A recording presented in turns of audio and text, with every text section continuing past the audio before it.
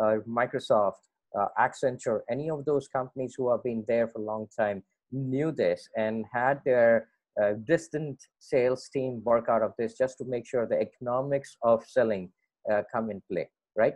And as we talk, what is remote selling? We are talking here.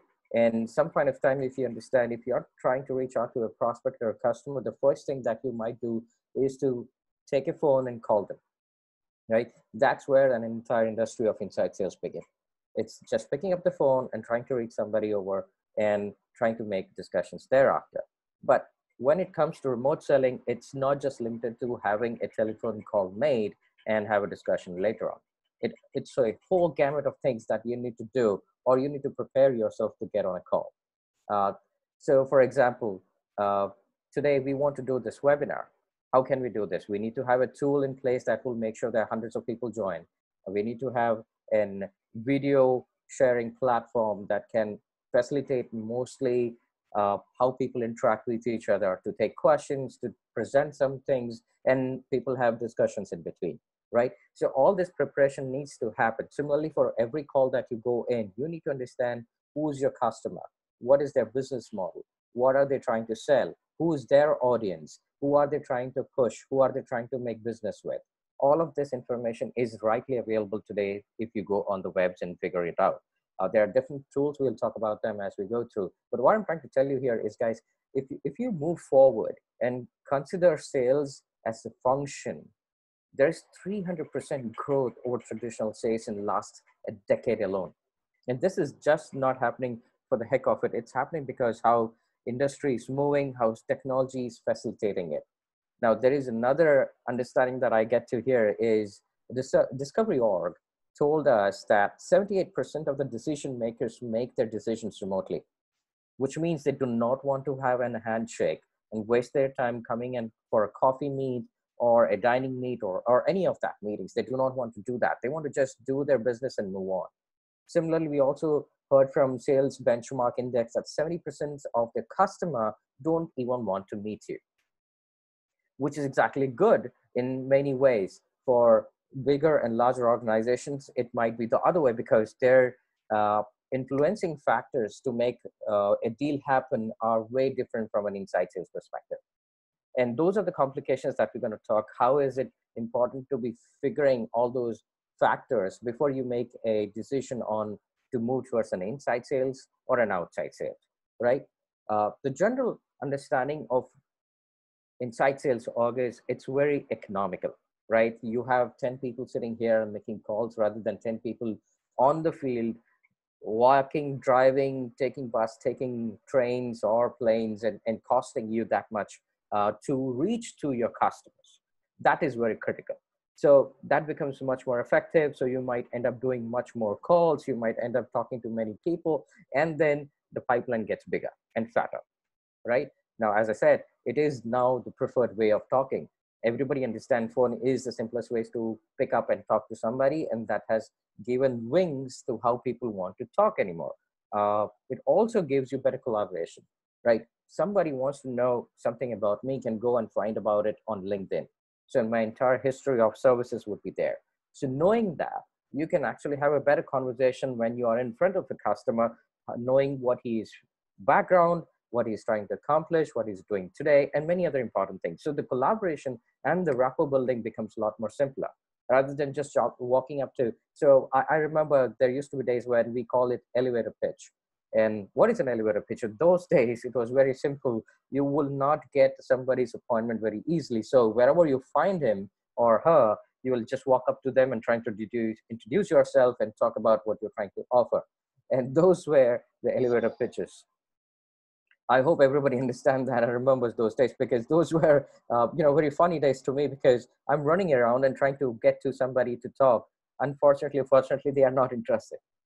And it takes a lot of persistence and commitment to get somebody to come to a table and talk to you. Right. So this way, we actually have a better collaboration because we just not need to get to that person that we are trying to reach to, but also we can reach to many other people within that company or through many other channels that we have available today, right? We do not have to walk to their office every day, stand at their gate and try for an appointment. We don't have to do that anymore. That's the best part of this. And there are many things in play. As we spoke about tools, we'll talk in detail about what tools can do. But those are the next step of sales. That gives you much more intelligence, information that is really required to run today's functions. So let's talk about the basic differences between an inside and outside sales. What is inside and outside sales? Inside salespeople, to be exactly from an outside perspective, they look at down and say, hey, listen, these guys always sit on their chair, they warm their chair up. What they do? We have to run around in the sun and get things done, which is true, exactly true. Now, all of this matters in different way. The first thing that you need to look at is why inside sales or outside sales is not the point. The point is, what is your company doing? What are they trying to accomplish? How complex is your product? How complex is your selling method? Or how process oriented is your entire sales pipeline look like, right? So that defines if it is easy to go with inside sales and an outside sales. To sell, just to give you an example, guys, to sell a basic telephone, you have to reach a mass audience, and that cannot happen through inside sales or an outside sales. But to sell a credit card we sold through an inside sales, because you just need to pick up a phone, know your audience, try to tell them what's the advantage, and then talk to them. But can you do a credit card sale on an outside sales model? In fact, it will be too much of a trouble to do so, right? So that's what the basic differences is. It totally depends upon what you're trying to sell, who you're trying to talk to, what is your methodology around it, and everything else, right? So if you look at it, there's a huge difference in between this is because one more thing important apart from being in office or traveling is the revenue or the pipeline. In an inside sales model, which is basically a fast-paced model where you need to do many businesses. You have to run many deals simultaneously and close many deals at the same time, because the value of those would be very less. Fortunately, unfortunately, for all the things that you need to do in an outside sales business, generally people pick that model to make sure that the deal sizes are very large, and the process required to accomplish that is also something very similar, right?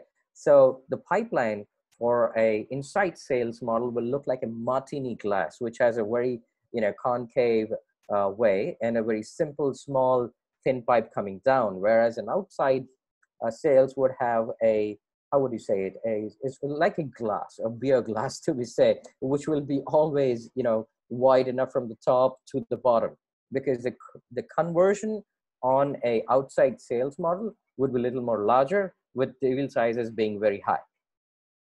I hope it's making sense. Let's move on. So as I was talking about, there are different ways of collecting content, and from Facebook to Twitter to every LinkedIn page or professional page that you see, it's all about information. What we need to understand is the quality and accessibility is always there, but how do we use them to our advantage is very critical. So for an inside sales team, as we talk about, it's very easy to sit around and do all the research and try to approach, but it's very complex for an outside salesperson because it's very limited time. They have to travel, they have to do many things in between and then do all of that, right? But for an inside sales business, the time consuming part for every rep is to do research.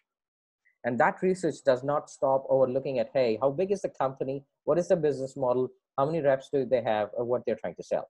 It's not limited to that. They also go through understanding what is this guy's behavior, characteristics. Sometimes they go beyond figuring out if this guy is, a sports person or something else, and what will try to strike a conversation with him. Remember this, these guys are behind the phone. They do not have a face to this whole conversation as well. So it becomes more complex to strike a conversation in the first 3 seconds, which is critical for every outbound call that you make, right? Within 3 seconds, if the customer is not interacting or the prospect is not interacting with you, you might end up that call in next 3 seconds. So the better prepared you are, better chances of making a good conversation, and that way you can move on with the next steps. Unfortunately, fortunately, with inside sales model, there are 2 types of model that exists today. One is purely an inbound model, and one is purely an outbound model. An inbound model versus an outbound model, there is only simple difference. An inbound model totally depends upon marketing mix and marketing functions to generate leads. Whereas an outbound is purely the traditional approach of reaching out and cold calling, emailing, getting them to talk to you in some form or shape and making things happen.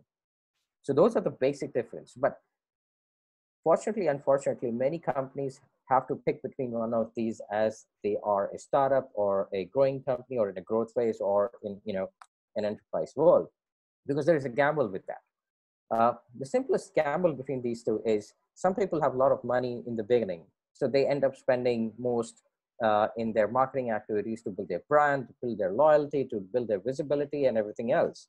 But some people do not have that money, so they end up hiring 2 or 3 people, asking them to go cold calling, figure out who their customers are, or possibly get associated with a loyalty program or customer references, which gives them a kickstart to run the presentations. So the whole gamut of this totally depends upon how much money you have or what is your marketing mix and how fast you want to grow, based on which you will pick an inbound model and outbound model. So let's take more into understanding of those things.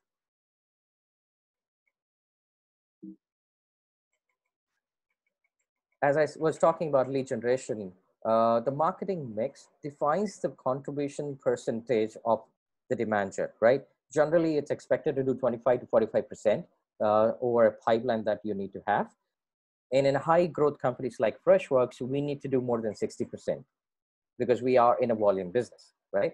And how would you do this beyond the normal marketing mix, which is basically a paid media or a content-driven strategy that that includes SEO, SMM, AMO, and many other things.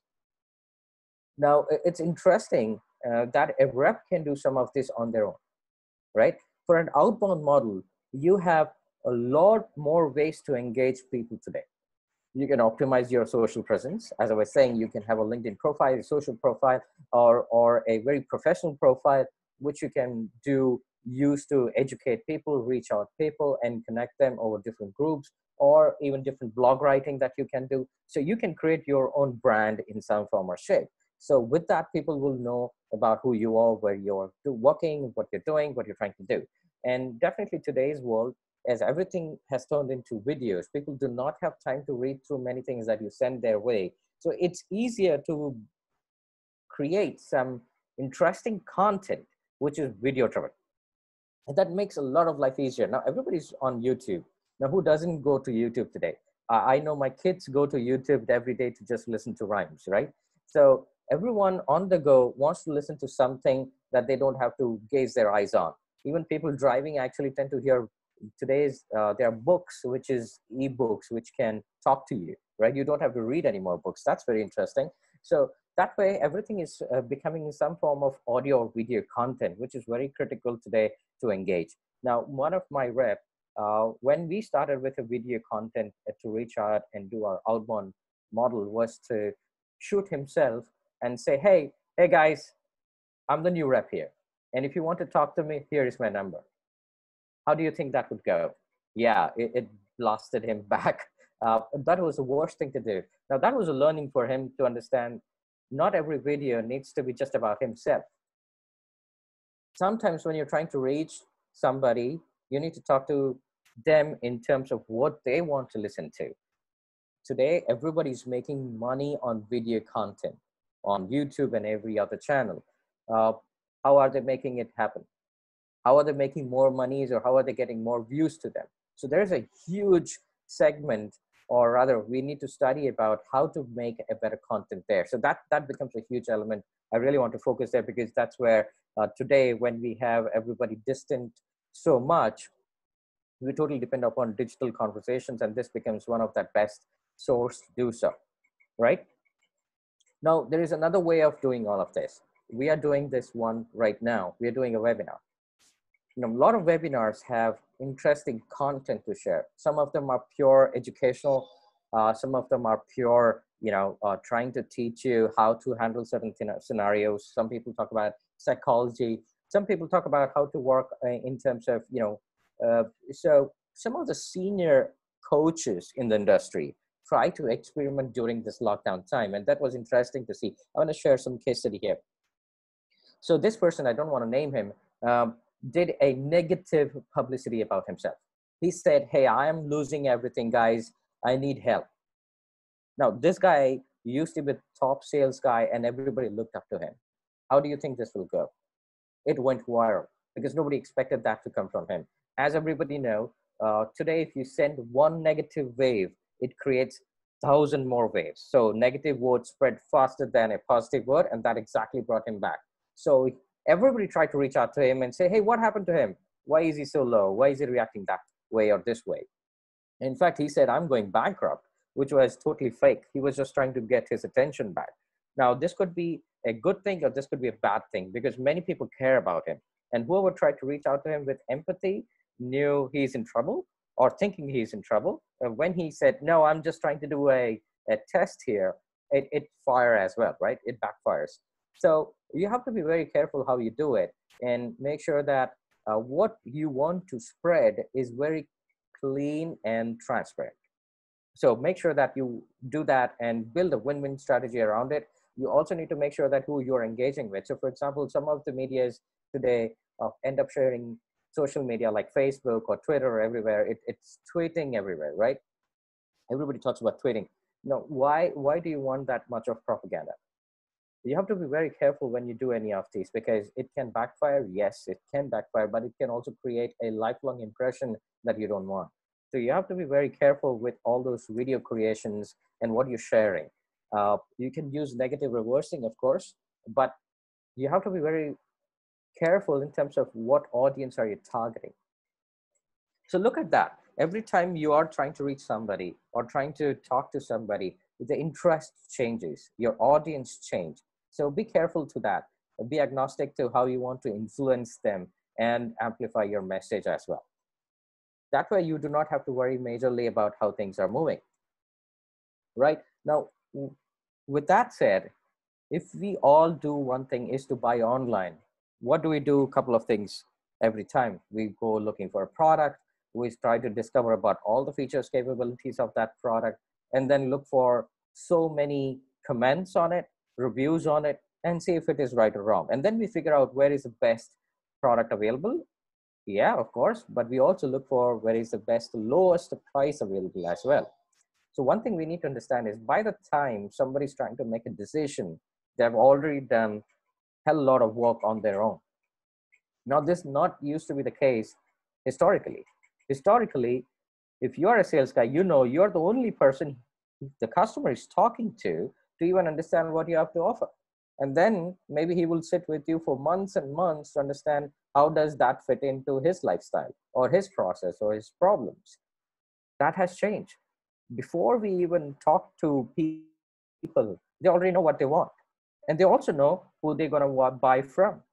But again, one more thing being a human happens is mostly it's psychological. That is, we intend to make decisions, though with a lot of logics, but also emotionally.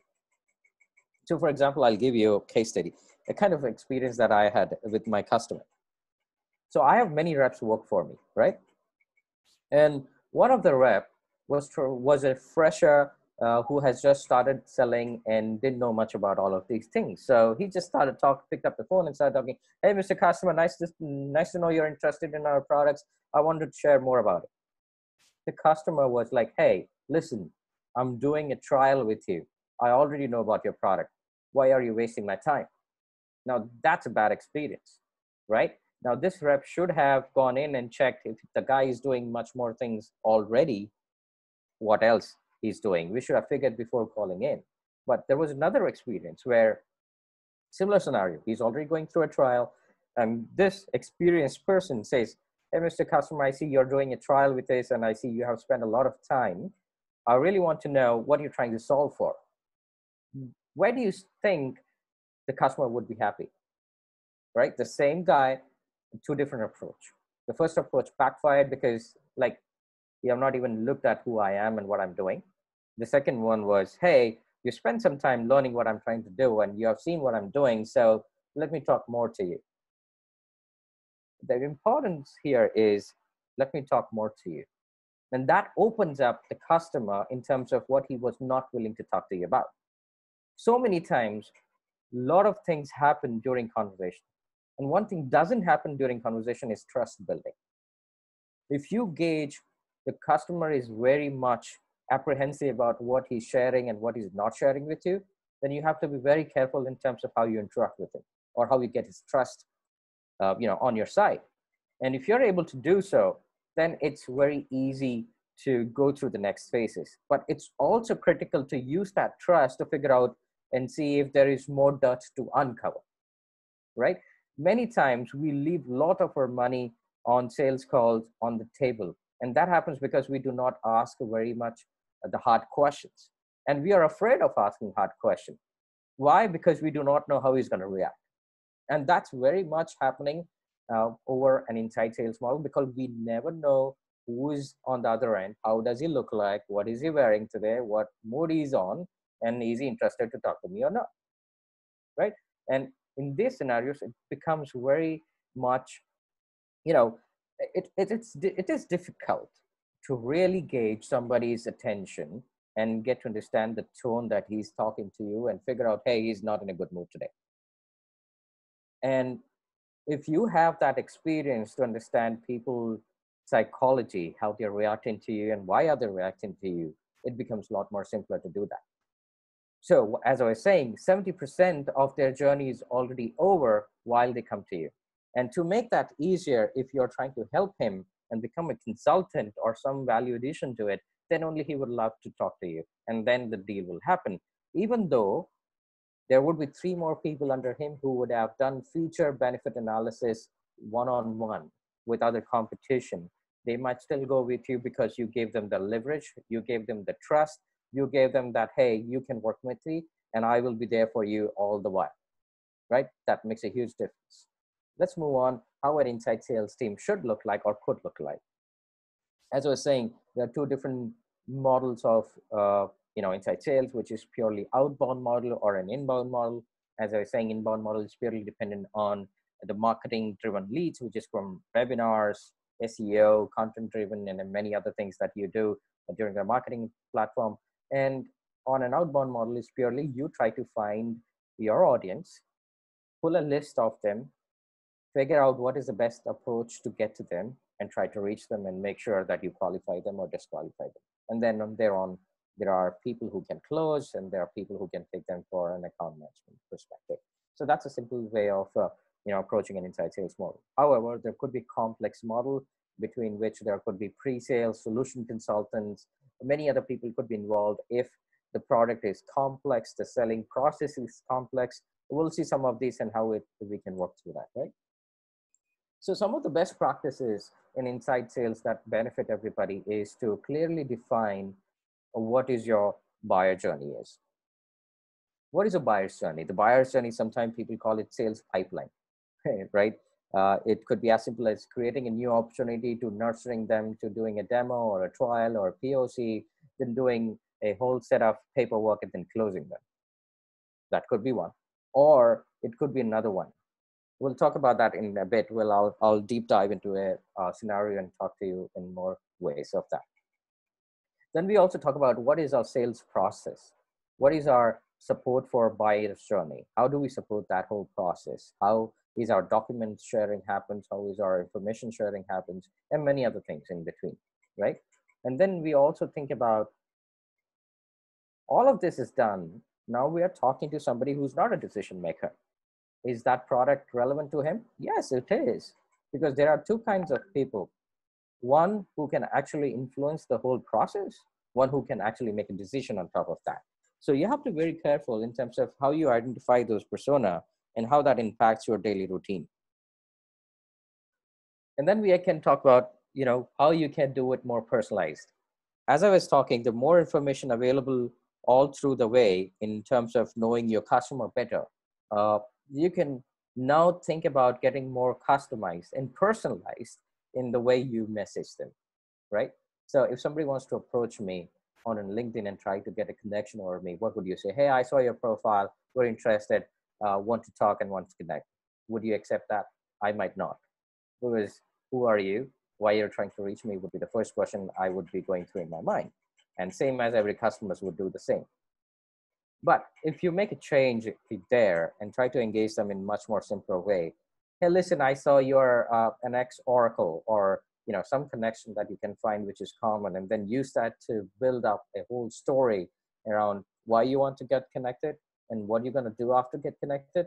That makes a difference. Why want I waste time with somebody who I don't know and just want to be connected to me, rather somebody who has an agenda after connection, right? So we will talk about how to personalize some of these and how to make it much more meaningful as we move forward.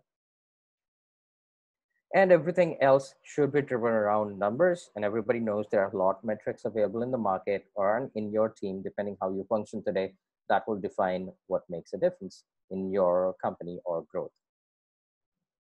I wanted to talk a little bit about how business model adopt different types of methodologies of selling, right? If you know, in 1950s, when telemarketing came into existence, the whole world does one thing: pick up the phone, pick up the list, and call. Though it was a cold call, and you never know who's on the other end and what you're trying to sell, but you only knew, okay, he has some money, he's ready to buy. That's all you will know. And then on those scenarios, what would you do? You would talk about features. Hey, I have a huge acre of land. Would you be interested?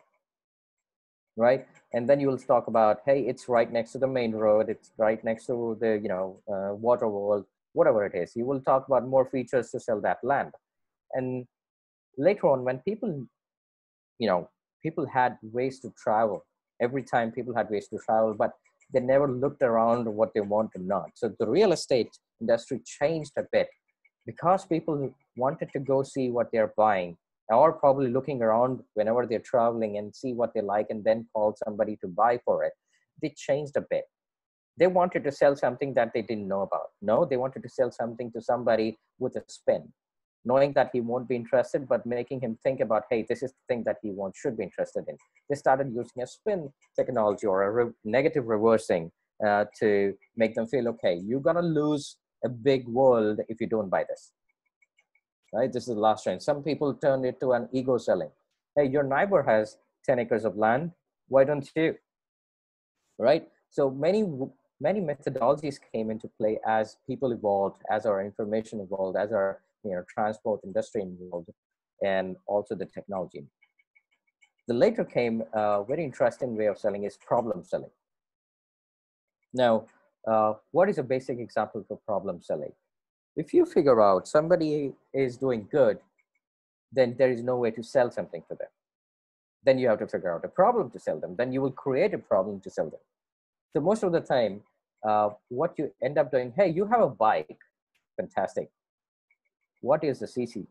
Then somebody says, oh, I have some 150 CC and I have 40 CC, 80 CC, whatever it is. Then you talk about, oh, interesting. Look, I have a Hayabusa. What is the problem statement there? Problem statement is very simple. You have less horsepower, I have more horsepower. You created that problem for him, making him think egoistic, and also think about, hey, listen, you're going like a bullock cart. I'm going like a jet plane. What do you want to do? So those complex scenarios came in. People started creating problems for them because they do not find out any other ways to sell. But that was not going for a long time because people realized they're trying to create something which is not necessary for them. And people ended up buying unnecessary stuff through TV channels. So ACV, if you know that channel, used to be one of the biggest ones, which used to sell many products to you, on TV, right? So that was an interesting time. They created problems for you which you were not even aware of. I never knew that broomstick needs to have a handle. They need to be cleaned without touching them and everything else around it.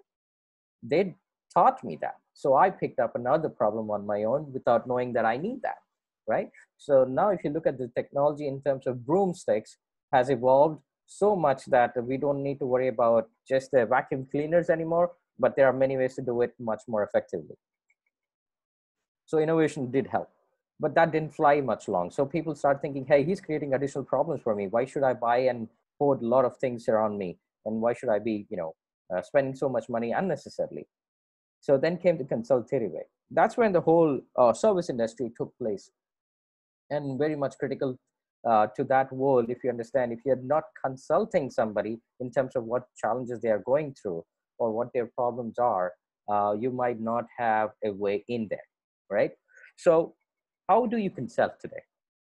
You can be a friend, you can be a neutral person, or you can be very close and deep dive into the problems and solve for them, right? There are many ways of doing consultation today. The best consultation was presented by a case study when they showed how doctors sell.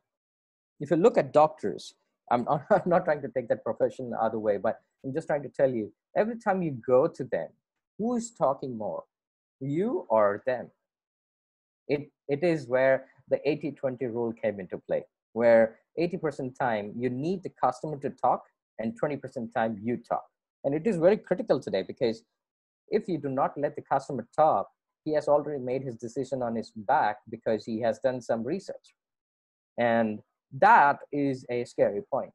So people started doing this. People had information at their hand, so they do their back work and homework and everything, and then come back. While the sales guys would do this, they will ask questions and stay quiet. And these questions were not doing good enough because they were not opening many people. So they figured out there are ways of asking questions. There are open-ended questions, closed questions, and many other formats of questioning. And they went in psychological study to even define why a criminal is questioned and how is it questioned, right? So not everyone break every time to say, oh, I did the mistake. So people went that far to understand the psychological thought process of people and how they behave, to study in terms of how I can be more consultative. If I do not know who I'm in front of, how would I consult? And how do you know? In while they were doing this psychological study, they also understood one interesting thing is, you know, there are people who call 800 numbers, which do not need to give you number or name of yours to tell them what you're calling for. And some of these cases are suicide cases, right? And it's very challenging to even tell them anything in that point of time, because they just called you in asking for help. Hey, I have a suicide tendency and I don't know how to go about it. And you, on the other hand, you're trying to consult him without knowing anything about it, right? So this exactly scenario happens when customers is online. You do not know much about him. Suddenly when he comes on call and you're trying to figure out, oh, hey, this is not the guy I was trying to look for, and this is a different guy, and now I need to deviate my whole conversation in the way I want it and possibly come to a conclusion. Now, every time a sales guy get on a call, he has one thing in mind: always be closing. What is always be closing?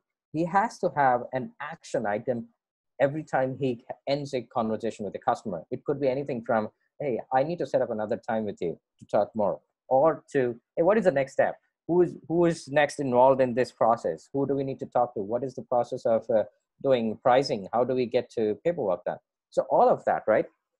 So it became very critical to understand those psychological patterns and how to interact and make sure that you are there. Um, that became so much that people got to know about how it influences their decision making process, that they started hiding most of the information. Even if you're the best sales guy or psychological guy, a suicide tendency guy will not tell you everything, right? He will hide some of those details until he breaks. And most of the time, sales guys would not have that much time on a call or to make somebody, break. So that didn't fly. Then we started figuring out, okay, what else can we do? Now we have done feature selling. We have done, we're putting a negative reverse to everything by saying, hey, is this a good time, to saying, did I catch you at a bad time? That's a spin, right? If you understand, generally, if I call somebody and say, hey, is this a good time to talk to you? He will say, no, who are you, right? Whereas if I say, hey, sorry, I caught you at the wrong time. I hope I didn't bother you, but I have a few questions to ask. Would you have 3 minutes or 5 minutes to answer some of these questions? Okay, what are those? So there's a huge difference in terms of how people react to what you do.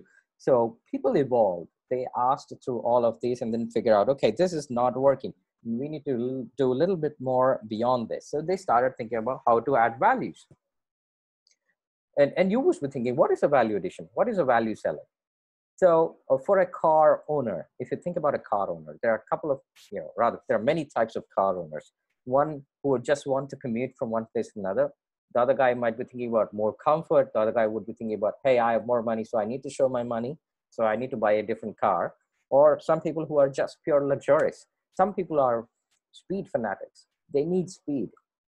Some people are 4x4s. They want to do outdoors. They want to go into jungles and climb anywhere with their, whatever they own. So different people have different needs. And once we understand how to handle those needs apart from features and benefits and talk to them in that value, it becomes much more easy to have a conversation. So for example, if you're talking to a possible person who's trying to buy an 800, I'm just giving a example, like, you don't take me up for it, but I'm just trying to make you understand. If you're talking to a person who's trying to buy an 800 and you show him, the general thing is you show him a Volkswagen or a Mercedes, what do you think he will go with? He will go with most likely the middle one, which is the Volkswagen. But fortunately or unfortunately, that guy might have a different opinion. Why he should go with a Volkswagen and why should he not go with a Mercedes? Mercedes, of course, being expensive and everything else, he's not there. That's why he's buying 800, but Volkswagen is in between that. So he might just push up a budget on his side, figure out how he can, get the money for, and then move up that ladder. But he would not step into that whole conversation on mindset until you make him think about it, right? What does a car salesman do first? Is to make the customer sit inside the car and do a test drive. And why does everybody think about a test drive? Why would people do, trials and, POCs and everything? Because they want to have a real life experience with whatever they're buying, and which is critical. So as you see, a value for a guy who's just wanting to go from one A to B is 800 is good enough. Yes, exactly. That is more than enough in the traffic conditions that we are in. That's the smallest car, and that will do because it gives you mileage and everything around, right? That's the best for him. But if you want to push him up value and sell him a Volkswagen, you have to show him a little bit more, and why and how you have to figure out that values, right? It's not the feature of the car anymore.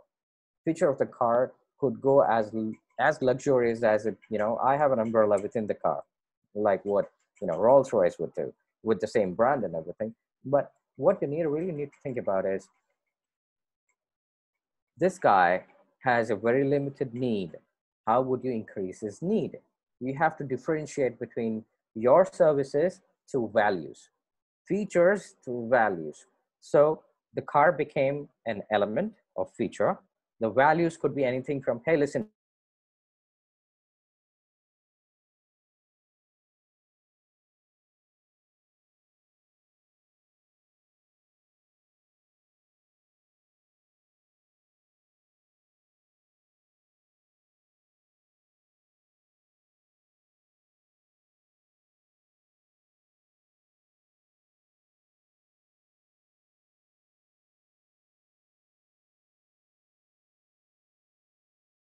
there are many different formats and types of content available around the world on internet, especially, which talks about why you should buy one and why you should not buy the other, right? So you have already made your perception, assumption, and everything in between, right?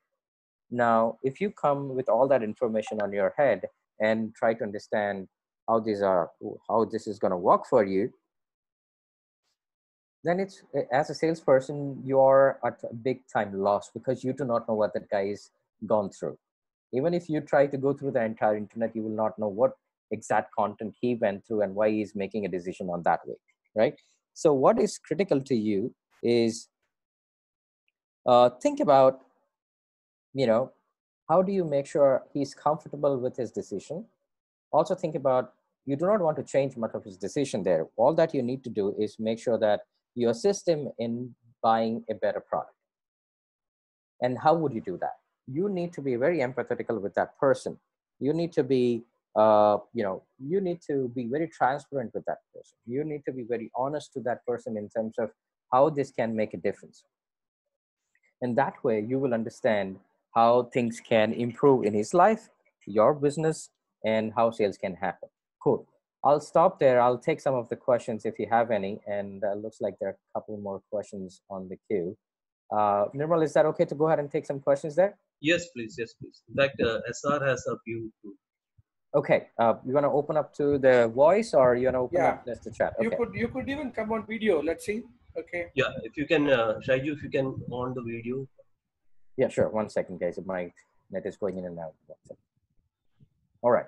There we are. Perfect. Yeah, thank you, Shaiju. In fact, thank you for a very good presentation. There had been, in your later part of it, predominantly you had been dwelling on the process of sales and how do you go about with this, etc. In fact, if you really look at it, both inside sale or outside sale, so many things that you mentioned by you are common to most of them. You know, whether it is a customer trust that you take or consultative selling that you do, or go with customer inputs, etc. Whether it is an inside sale, outside, it's all good. So, I would rather try to take some input from you related to see. We are going through the COVID times, Shaiju. Okay, now, absolutely, a organization which has been predominantly in the outside sales, its sales staff, etc., that they have been doing, that is not happening. Now, sitting inside, and they can't even, in most of the cases, they can't even go into the offices. But if they want to set this up, they sales team or inside sales team, etc., how they will be able to get across to, how they will be able to get across to the client.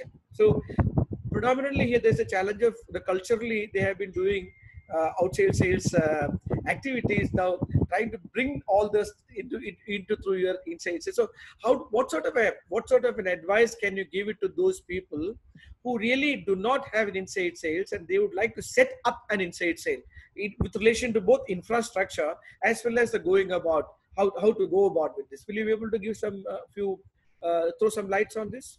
Sure, absolutely. So the whole session after these three slides is talking about the exact thing.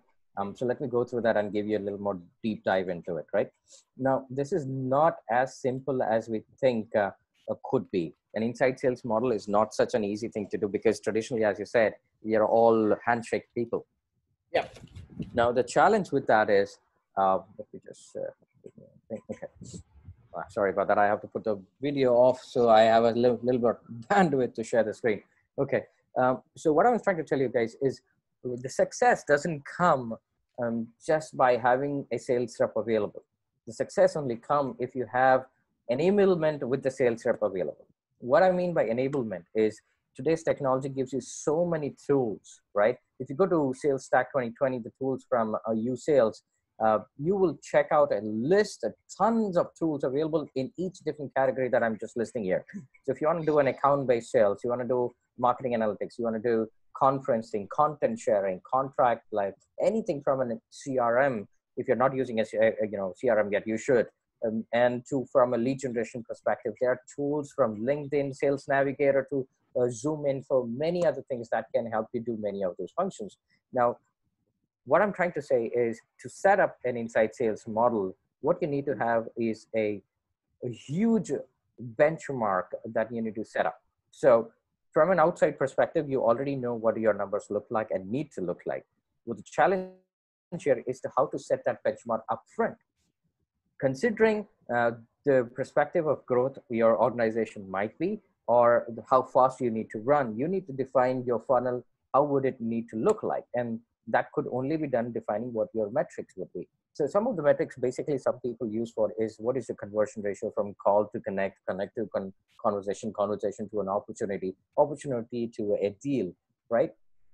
But some of the time you also need to look into what is your average revenue per lead, lifetime value, customer acquisition cost, right? These are some critical things that you have to have understanding before you even need to step into an inside sales model, because that influences a lot of that factors. Now, what is a strategy that you need to have in play? So inside sales model is not simple as somebody sitting behind the desk and making a phone call. As I was trying to explain you all through this while, this needs a little more training. And whole set of things can only happen. Let me step to the next slide first. In high performance team is the only basic objective of having an inside sales model. And if you're not able to drive that, then this model will not help you better. The reason behind is this whole thing is driven behind what is your business model? What is your pricing for the product? How complex is your selling methodology? How complex is your sales? How many handshakes you really need to do, or how many people do you need to go through to even make a deal? That totally depends upon your leadership and strategy. If you have a good strategy in play, then it is a lot more easier to simplify and run it down backwards, right? And knowing that, you can also create a sales process. Today, if you're not able to do all that handshake is because you're not out there, doesn't mean that limits you to not pick up a phone or even reach out doing a Zoom call. Now, that is exactly what you need to do using technology. You need to understand what are the different formats available for you to go through and understand what are different information you can gather about a person or a So, persona. Shaiju, the question therefore is, from whatever you're saying, the understanding is that it would definitely take some time for an organization to set up an inside sale. Is that what you're coming to? Like we said about strategy, people, high performance team, infrastructure, dashboards, and the training, all that put together. How long it does take an organization to actually create an inside sales team per se, along with the infrastructure, Shaiju? Just to simply answer that question, it would not take much time if you have some of these already in place. So you know your audience, you know what you're Okay. trying to reach up to. If you have this understanding, you have some of this technology can be bought in seconds. You can go online and you can buy licenses. Those are available. But But if the you have challenge, organizations who are in outside sales alone, they have, how do we break this cultural barriers? Will you be able to give us some idea on that? An organization predominantly have been on outside sales, and as you said, it can be done, and I definitely do believe it can be done. But how do we break this cultural barriers to get into inside sales to begin with in those organizations which had been predominantly onto the outside sales activity for their revenue generation? Yeah, see exactly. One thing I have to, Mr. Nair, you have to understand is it's not for everyone, right? Okay, I okay, can't push an inside sales model into somebody who's trying to sell a shampoo, right? okay. Or I can't push this model into somebody who's trying to sell, groceries. I Okay. can't do that. What you need to do is you need to understand what industry makes it much more viable to have an inside sales model. Would you be Because therefore be able to give us some idea about those industries and segments where this could be actually played in greater details, Shaiju, please? sure. Yeah. So, as everybody knows, the IT world is the best to have this because everybody working for IT would use IT all along. They are driven by information, so they will be all over figuring out what information they need. So that's the best place to always have an inside sales because that's the place where it is much more not complex, simpler to go through. The second is also the banking and financial verticals because they have their ways of engaging. So there is B2B and there is B2C. So between that, you can figure out how you can make a better out of it depending what you're selling. So a credit card is a common example for every time I use is because you can reach out to anybody and ask, hey, would you be interested in a credit card? The answer would be most likely no for everybody. But if you play a nice game with that person, knowing what background is, it will be a lot more simpler. A restaurants cannot do an inside sales model. Restaurants can only do a call center model, which is an inbound model, which is to take inputs in terms of the customer's request. An e-commerce company is purely inbound model.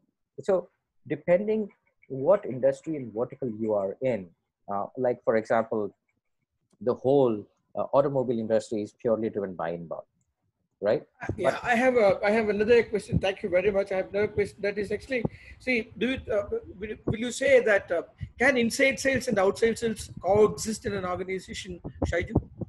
in fact, I would say there are three layers of these kind of industry. So three layers of this system existing in industry. Sorry to correct you. What I'm trying to say is the whole process starts from a MRE, which is your research organization who will figure out what is your list look like.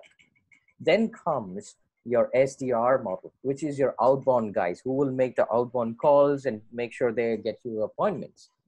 Then comes the third way, which is a marketing driven inbound model, which is purely depending on marketing investments and getting the leads from them. These two go on the marketing side of the business. Okay. The sales side of the business is where you actually have inbound or inside sales organization who will pick up these opportunities and try to close them over phone. Obviously, this will not be $100,000 deals. This can be only less than $100,000 deals because as the amount of the deal go higher, people need to see you, they need to get in trust with you and all of that. So that does not work. Yeah, thank you. So another question before I open it for our audience who had sent us a question is, Shaiju, You said about the reputation online, and if it is lost, it is so tough and to reconnect back. But then there are many instances of organization having lost the reputation. So how do you think it is possible to reconnect, and how can we do it? A reputation that is lost in the inside sales that we do, but we would like to reconnect to your client. Do you have any suggestions on that front, Shaiju? So, Mr. Nair, this is all situational question. Okay. There will not be a straightforward answer to it. The reason behind it is what caused that problem needs to be, looked at before we even step back. So many times scenario like I was sharing, one customer was totally unhappy because we didn't give him a proper experience because our guy did not do a proper research when he was trying to reach out. Okay. And later on, when the other guy reached out who was a little more experienced, was able to address and talk to him and give him much more confidence, change the whole perspective. So people are open to get help or ask for help. Only thing is that, are we approaching them correctly? So if that changes, many things change. That I understand, but then there is also a possibility the clients going across during the SM way, saying that this organization is not worthy to be doing business with. If that sort of a reputation actually happens because of a challenge that you have had with the client, how do we come back? I understand the situational aspect, but is it possible, or do we need to do all over again? Most of the time, there is no straightforward answer to this, unfortunately. I really need to know why somebody said so, because sometimes it is because of the bad No, experience. because generally our digital marketing advisors tell Shaiju is that once your online reputation is lost, you're lost forever. That's why I just took some time to ask you this question. Which could be true in many cases. If you're a known brand, what does Oracle do when somebody is bad mouthing against it, right? It goes behind and solves for it. They will find some ways to clear that black mark on you. There is always a way to clear black marks on way, but we always need to understand one thing is, why did it come first? And if you're able to solve that, this whole negative element goes away. If you are able to rebrand yourself in terms of how you are doing better, how you are helping people better, the whole perspective of the customers also change. Now, you might need to do a little bit more of brand building activities and spend here and there to get that confidence back, but it will come slowly. Thank you very much. So I'll just take a question from the audience here. Vaibhav Kaushik wants to know how to know if a lead is qualified or not before it is forwarded to an account executive. A fantastic question. That's always a challenge. Now, a couple of things that we need to understand when we're doing a lead qualification. One, whatever products you're selling, you need to know if that product can do that or not. But most importantly, you need to know, some people follow this methodology called BANT, BANT, which is budget, authority, timeline, and need. If you qualify that, they consider that is qualified. But we end up not asking those hard questions all the time because we are always afraid the customer would not answer these or he might just get lost, right? So until and unless you ask those hard, relevant questions upfront, you guys would be wasting your time all the time. So I would always recommend, or rather I push my salespeople before they pass any opportunity to ask them very simple 3 questions. Is there a clear-cut need? There might be always a need, but is the timelines correct? Are they buying in? So they have a budget. Are we talking to the right decision makers? Which is very critical. You need to know this needs to be there. But more importantly, now if you move towards the SaaS world, the software as a service organizations, they need to do a little bit more than that. They need to do MEDDIC, which is very interesting methodology. People can do research on that and figure out what it is. It's very simple, but you need to have always another interesting element called customer champion. And if you do not have a customer champion in that play, you might not have a deal there. Understand. So that connected to that answer that you had given to the question, there is a question from Sudhagar and I are asking, what are all the hard questions that one failed to ask? Absolutely. Yeah, those are some very critical questions that you need to always ask, because we always tend to be afraid of asking questions is because we are afraid the customer might be lost. But if we do not ask, we are spending and we're going round and round, not going anywhere with that deal, running 6 months and 1 year, and that customer will never close. All right. Okay. Here is a question from Akashdeep Howlader. Okay. He says, what sales script, conversation guidebooks, if any, you can refer to for getting the practice of consultative, value-based assistive selling? Unfortunately, Akash, There is no guidebook in the world to talk to you about that. But what I would do recommend is there are a lot of coaches on online available. I would, name you some. John Barrows is one, who is one of the, the latest, trendiest coach in the industry, who can, there are a lot of videos about it, how to make those hard questions, how to create your questions. But one thing I would say, do not go by a script. You cannot have a script. If you are doing a script, then you're a call center. You will be answering, hey, how are you doing? How best can I answer your questions and all of that. But rather, you should be a conversational person, as you Right. would be on the field too. Great. Yeah, I really appreciate because you can't go by a script here. So script is out of question. Okay, another question has come from an anonymous attendee. He says, how inside sales can work where physical products should be demonstrated to customers?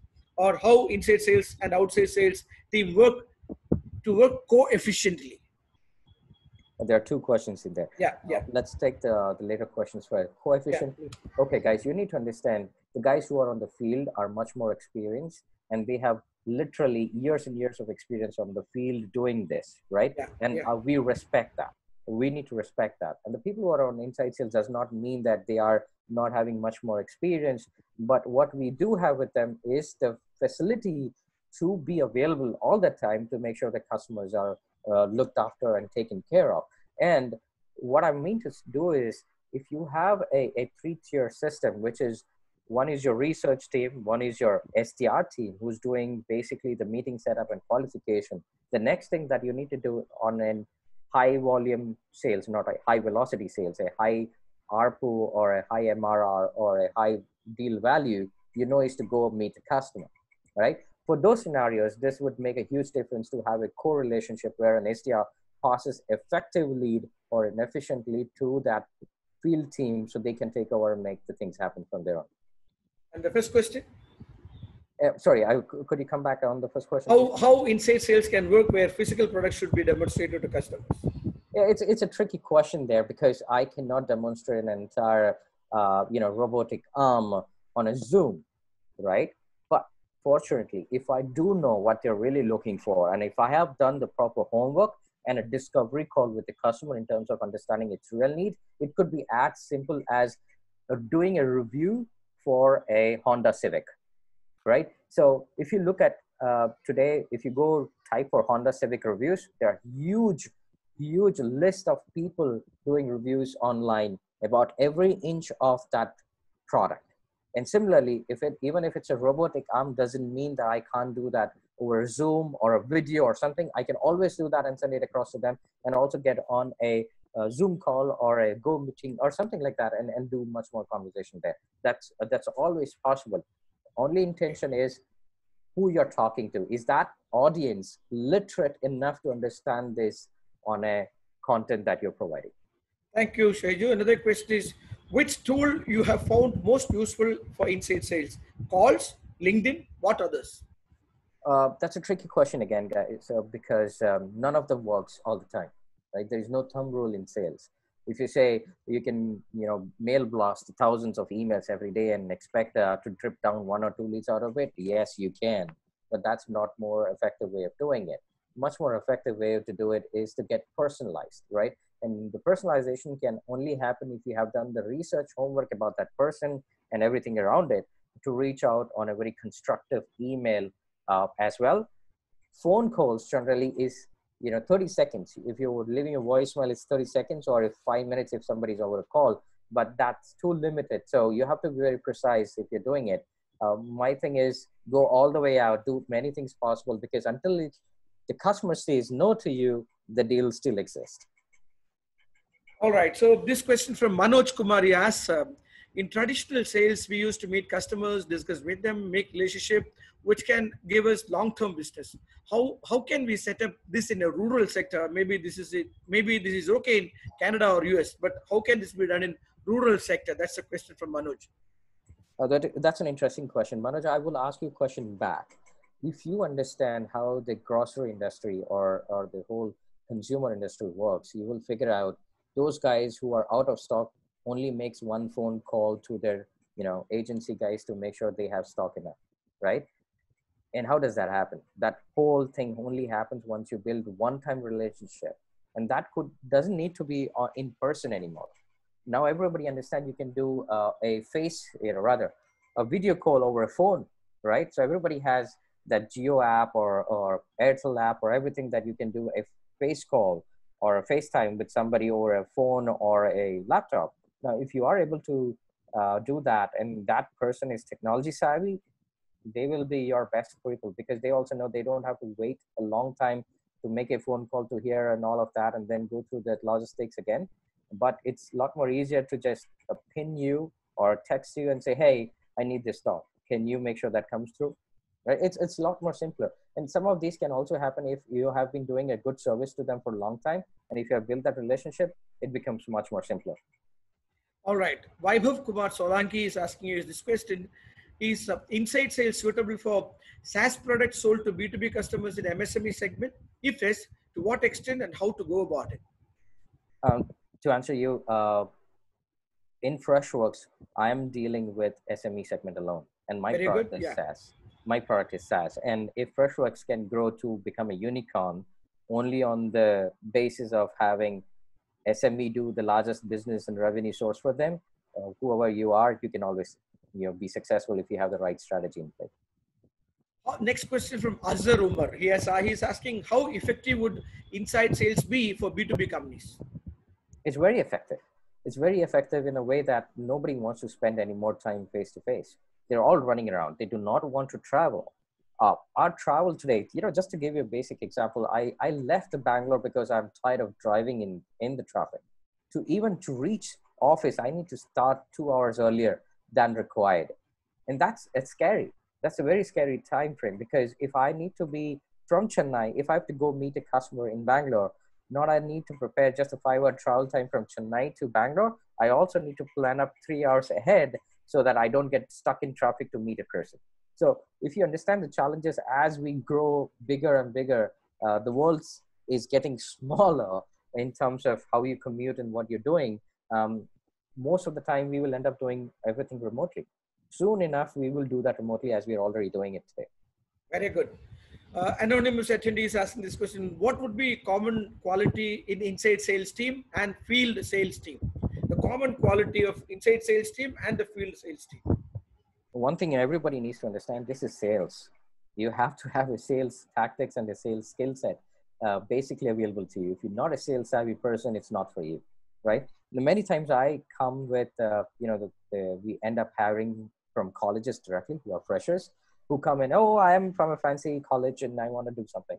And if they end up sitting and trying to make 100 calls a day, they don't like it. So you have to figure out what is the best talent out there who has either done it or willing to do it. And if you do not have the basic mindset of, okay, listen, sales is not about selling products, it's about helping people out with what they don't know, then it's a total mind game. Very well said. Karamjit Singh is asking this question as to what's the sales channel to try? Sorry, come again with that question. What are the different sales channel to try? It's a very confusing question. There is only a couple of channels to use in an inside sales business. Either a phone call or an email or do Zoom calls or something like that. Those are the limited ways of engaging a customer apart from social selling or social media engagement, right? If you're asking if there is a different channel to engage, I'm not going to go meet the customer any day, right? I've been running millions of dollar revenue from India for US and Canada for many years now. Do you ask me how many customers know me in person? None, right? So there's no direct channel to say, that's going to work. But there are limited channels that you can use. Those are emails, phone calls, voicemails, Zoom calls, LinkedIn, and every other form of technology available that lets you reach somebody. That's all it is. Does WhatsApp help, Shaiju? Sorry? WhatsApp as an application. Oh, yeah, absolutely. So any media that lets you directly to the customers and let them hear you is all that you need, right? So if you're asking what is more important today, if I'm talking to a customer over phone and he's not picking my call, I know I need to WhatsApp him to check if he's available. Absolutely. Now, another anonymous attendee is asking this question. Inside outbound sales, is it better to send emails first followed by cold call, or is it the other way around? It totally depends. Again, guys, it depends on what you're doing. If you're selling a credit card, it's always better on calls because email is not going to be read because it will be on a spam. But if you're selling a complex product like what Freshworks does, then you know your audience is interested because you have defined them clearly.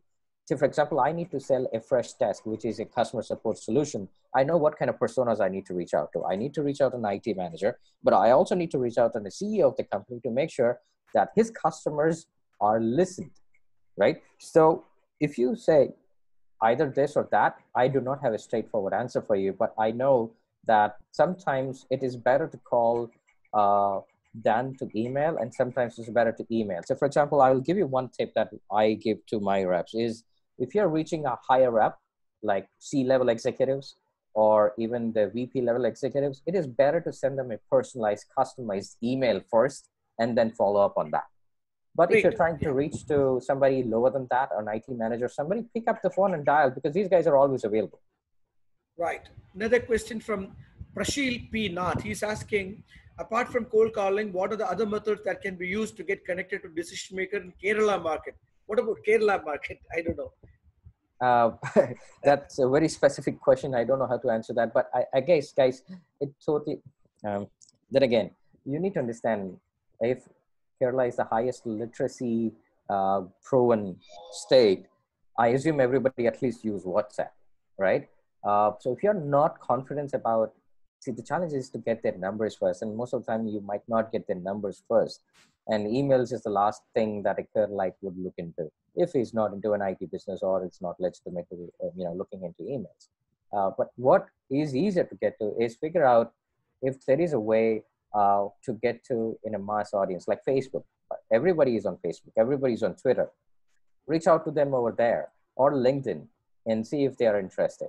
If they're not picking phones and emails, that's the only way to go about. Right. This question is from Binesh. Nirmal, I would like to know how long can we go like this? Okay, in the Binesh Vishwanath, he says, what would be your suggestion for a company which is into B2B e-commerce sales of high value products, which needs both inside sales, but a touch and feel as well as relationship management for maximum customer lifetime value? What would be a suggestion for a company which is into B2B e-commerce sales of high value sales products about needing both inside and outside sales? I would say that's the best combination you have already figured because, inside can only do so much, guys. Your revenues are totally what is driving you as a company. Then you need to understand if customers are not happy over the phone, they will tell you, hey, come meet us. Most of the time in my business also, I have customers who say, hey, listen, you're doing all this business over phone, but I need you to come and implement this in person. That does happen. So if you have that combined model together, it's fantastic. The only thing is you need to make sure that they are having a proper handshake and, following up rather than everything else around. Thanks, Shaiju. Dishant Iyer wants to know, how do you start? What do you do when you have just one person, and how do you build up from there? That is your inside sales team. Something that I asked in the beginning. Right. It's always that question that comes into a new business or a startup because he's unaware of what he needs to do. But all I want you to tell you is to go back into your core business. Figure out what you want to accomplish. You want to grow. You want to grow how fast? And before you do so, you have to go down basic things. What is your short-term goal? If you know what is your short-term goal, then walk backwards to figure out what your audience should look like, who can buy, who cannot buy, and then start doing a basic thing is to do a test market. Do a A/B testing. Figure out a certain set of audience, reach out to them, see what is the response, and then figure out another set of audience and reach out and do a testing, and then see what is the best. What I learned running my own business was always look at things, what is not working. Do a deep dive into it to figure out why is it not working. And then that gives you a better hand in terms of whatever is working, how much more on top of that you can add to make it much more better. Okay. Vaibhav's second question. So anyway, but it's a good question. So I'm asking, is the approach of inside sales different with customers in India and abroad? Is there any specific challenge which is present in one and absent in another? You're specifically asking between Indian customers and outside customers. Which is fine. which is actually true. In fact, if you would have told me, 10 years back that, hey, inside sales is not relevant for India, I would have agreed, because I was doing that business from here, and it was very tough to get into somebody's phone call and do all of that, because they were not used to having a telephone call to do a business. They were always like, hey, come to my office, see me here, see me there, let's do this, let's do that. But what happens? You go to their meeting room and they're like, hey, wait for me, I have another meeting. And that continues. And you never end up getting anywhere with them. So what I figured is 10 years before it was that way. But today, as most of these guys who are running businesses or startups are people who have actually expats or have come back or have done business abroad, they know the value of telephone calls more than any time before, right? One. Second, the people today are changing because smartphones have made the life a lot more easier. So everybody's hooked to their phones rather than waiting for somebody to come over. There are traditional people who you can't change, but I would not guarantee that I can help you change them anyways. What I can do is basically help you figure out, if a company is new and is a new gen company and there are new gen people who are running that business, they will pick your call. Shaji, could you switch off your sort of your presentation and come live on the screen? That would have been wonderful, because people are missing you too. I mean, they are not able to see you actually. Yeah, good. Yeah. Shaiju, thank I you. think Now, we can yeah, stop the screen share now, the screen, Shaiju. yeah, that is right. Yeah. All right, let me do that. Yeah, Nirmal has told me that this should be the last question. Maybe I'll start with this, and if time permits, one more. This is Kamal Rotela. He's asking, how do you decide if a product or service qualifies for an inside sales? In other words, are there some features of the product service that makes them qualified for inside sales? Is a question that he's asking. Wow. I never thought that way. Honestly, guys, you can even sell a pencil or phone today, right? Now, there are smart pencils which can automatically write on a different kind of a pad you provide. Basically, it's a technology, right? Doesn't need to be like this, that you need to determine which product can sell or which cannot sell to an inside sales model. The only reason behind that is you need to figure out, what does your audience look like?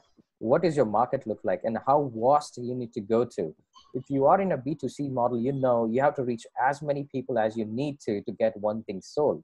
Similarly, if you're in a B2B business, you only have handful people to reach out to, and that you need to make maximum out of it. Mostly that defines how you pick your business model, and then products or services just adds in terms of how you can represent it. If it's a physical product, how would you represent it? If it's a software technology or something, how would you present that?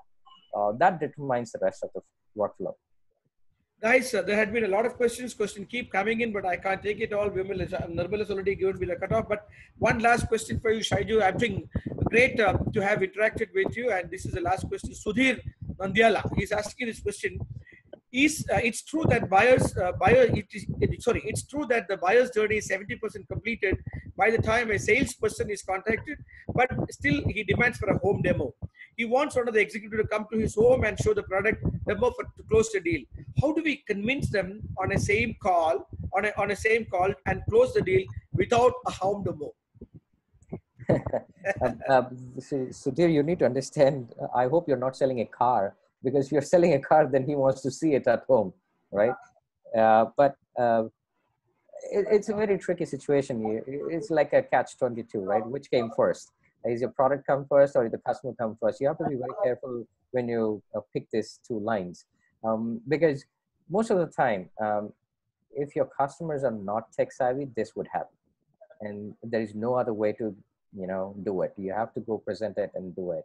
But sometimes it is easier that you send them some videos first before you go there. You send them videos, you send some pictures, you tell them some elaborate presentation, not a PPT deck, rather a clear cut, hey, click here, click there kind of a thing, or touch here, touch there kind of a thing, and video do it. So they see it live. Sometimes it's a lot more easier to do a live presentation. This is what I did. I used to be a car salesman before, right? And once a guy was calling from Dubai and saying, hey, I want to buy a car. I'm like, huh? And I'm in Thrissur, by the way. A guy calling from Dubai and I'm trying to sell a car to a guy in Dubai, in Thrissur, not possible. what I ended up figuring out, there needs to be something which is common.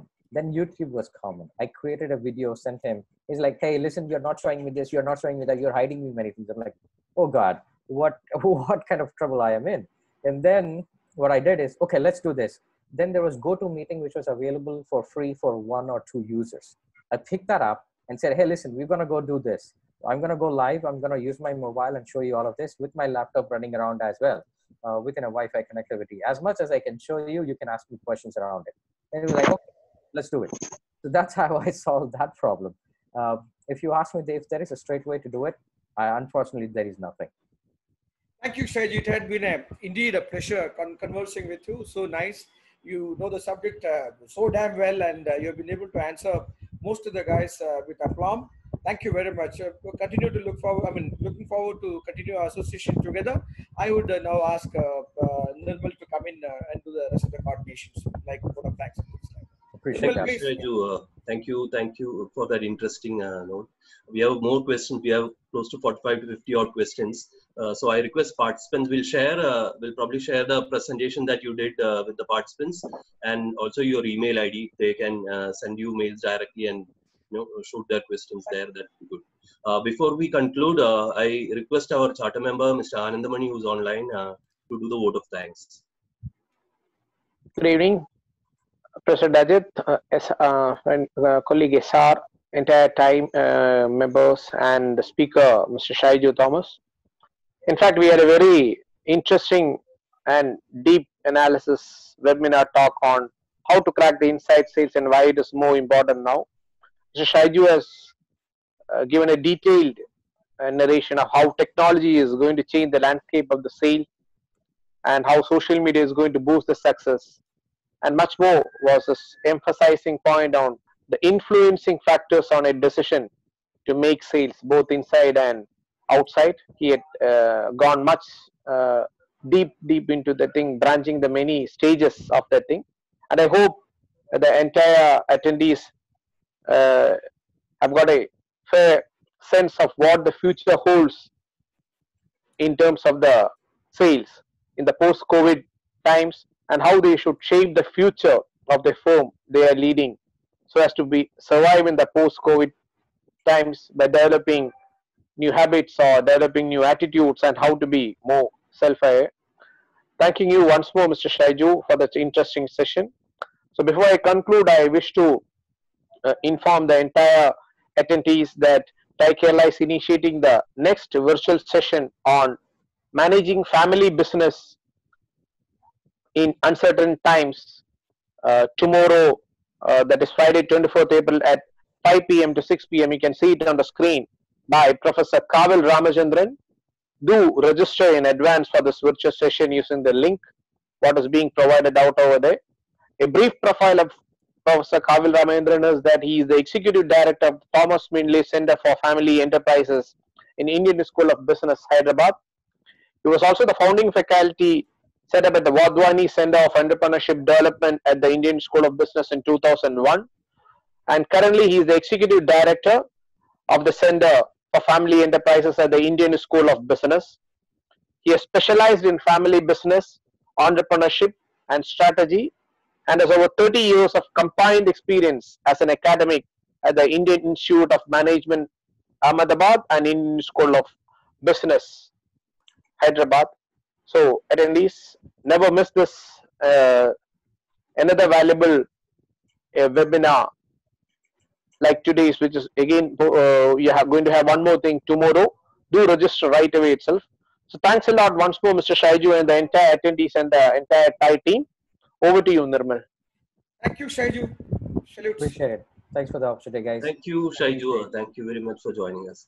Thank you all participants. The link to the next program will be shared with you over a mail and WhatsApp communication. Please do join tomorrow.